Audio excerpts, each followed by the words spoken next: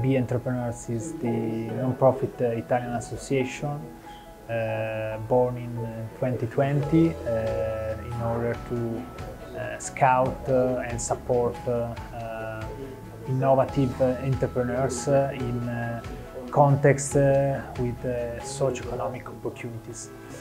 This week we are here at E4 Impact Accelerator in Nairobi in order to support the 10 most promising entrepreneurs that we have scouted thanks to a dedicated call which has collected more than 200 applications all around Africa.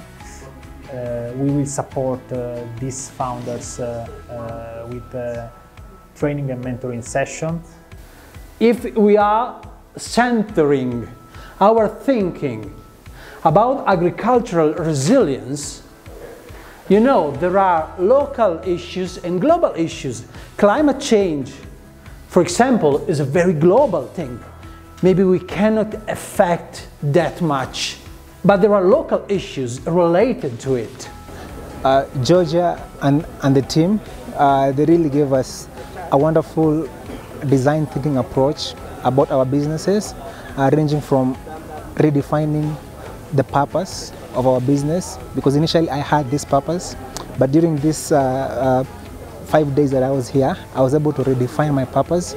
I was able to link my purpose with different actors and influences, and I was able to come up with different ideas so that I do not become redundant in the near future, because you know, technology right now is really disruptive. We started from Kenya basically because it's a very fertile playground to innovate.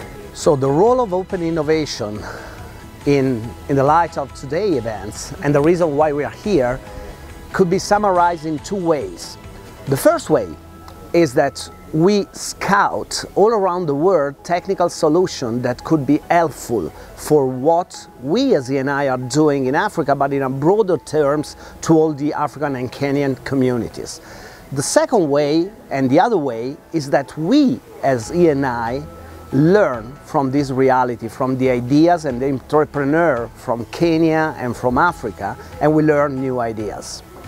We have awarded the best 3 startups, the most voted by the jurors, but all the startups, all the 8 startups of the program have performed greatly. So we are really proud of their improvements. We are really proud they started this journey, this entrepreneurial journey, and we will be here to feeding these seeds. I honestly did not expect, especially first place.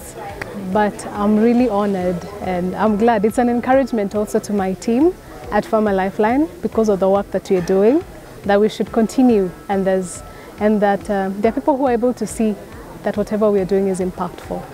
These seeds for sustainable energy is a very good initiative, because help the development of a new entrepreneur in Kenya.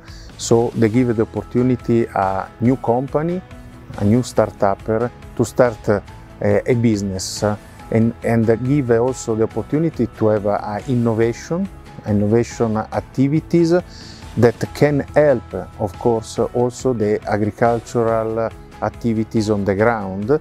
So with the technology we are able to produce and realize better yield in terms of results and production, and this is a very positive and effective for the entire project.